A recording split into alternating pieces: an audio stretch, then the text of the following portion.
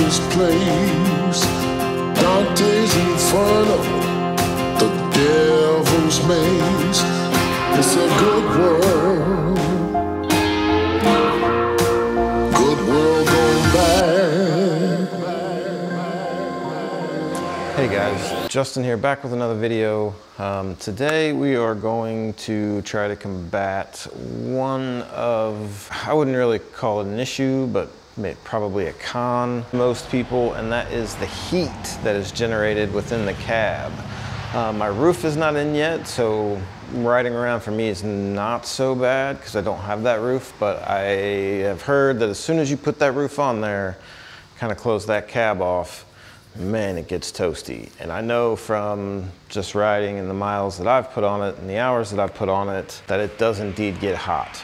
Do I think this step today is going to be a 100% fix? No, I do not. I have some other stuff on order that will be here this weekend, kind of try to finish out what I plan on doing. So what we're going to use today is from Design Engineering Inc. or DEI, titanium exhaust wrap, and then their stainless locking tie and toolkit. So it's not sponsored. I bought this from my local AutoZone, just FYI.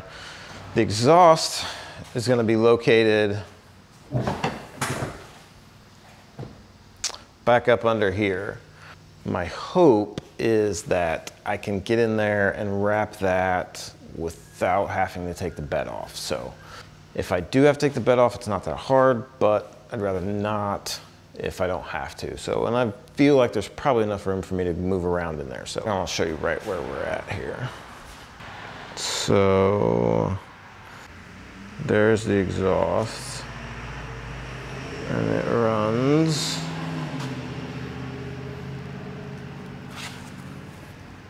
back down and under there.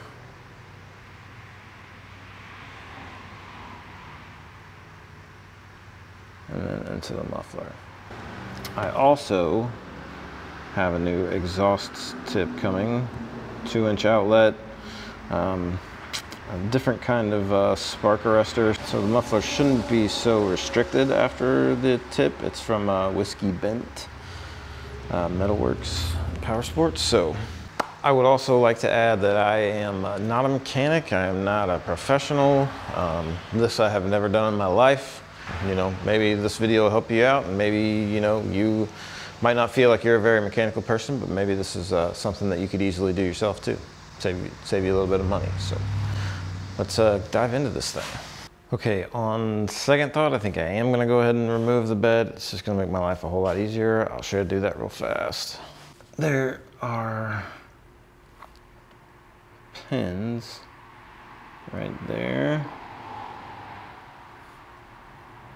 And there's one on this side as well, right there.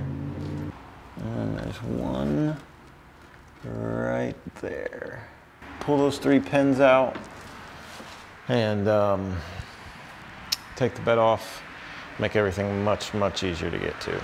Okay, so now as you can see, bed is off, giving us much easier access. Honestly, to pull the 3 pins is really not that difficult. I was just being lazy and didn't want to do it. So here, let me just show you how much easier this is to get to now.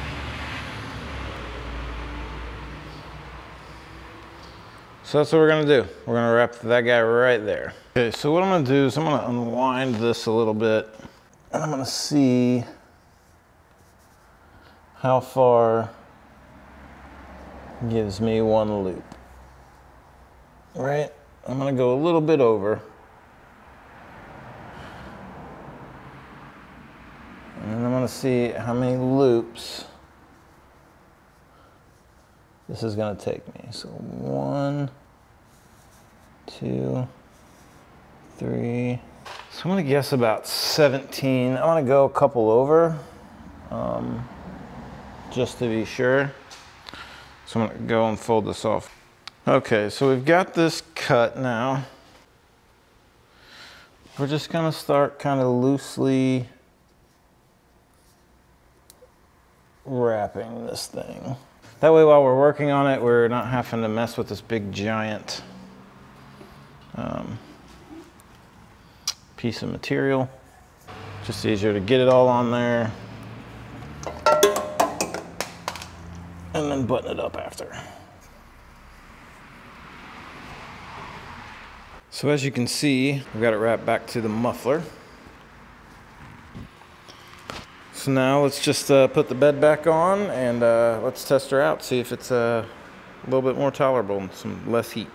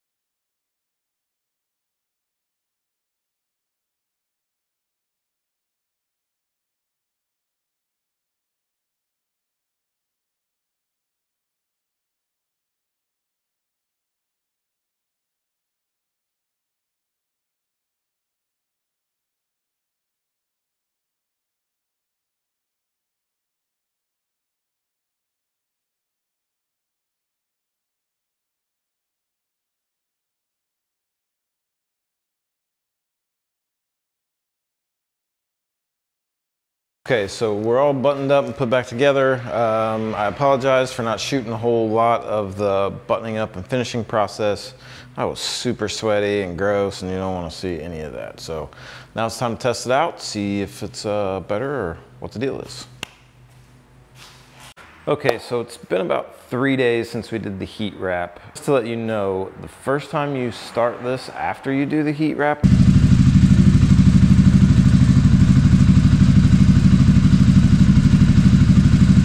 if you can lift your bed and just let the, you'll see it smoking a lot. Just let that finish, you'll see it start at the beginning closest to the motor and actually work itself on down. It's really kind of cool. Don't be alarmed, that's supposed to happen. It's been about 3 days. I've been testing it out a little bit. I didn't want to just do it on the first day and, you know, it be a mental thing. But the heat wrap on the exhaust makes a world of difference. Does it eliminate the heat? Not completely, but it definitely makes it much, much more tolerable. We've got a big day ahead of me today. I'm taking this whole thing apart. Well, not the whole thing, I guess, but I'm taking a lot of this apart. I've got more heat shield stuff coming. It's basically Dynamat that we're gonna line the insides with. Try to figure out a way to block that heat from coming up front if possible. I have rock lights to install. I want to talk about suspension, preload adjustment, air pressure, that sort of thing. I have a winch stopper, a few other things. Also, I want to go over a couple things that the dealership did not do to this, or things that it was missing, little clips here and there. Kind of some stuff for you to keep an eye out for. The dealership that I got it from, the people were great. Tom Wood in Anderson, Indiana. And they're amazing people, great. And I'm sure if I just called them, they would absolutely handle it and take care of it. So I haven't done an initial review or first impressions video yet, just because I don't feel like I know enough about it yet. This is my very, very first UTV that I've ever had. I've always had, you know, ATVs or dirt bikes, never had a UTV. So I'll go over why I chose this one, you know, what I like about it, things I don't like about it, things that I would change, things I would do differently if I knew what I know now, and that sort of thing. Look for that, that'll be coming soon.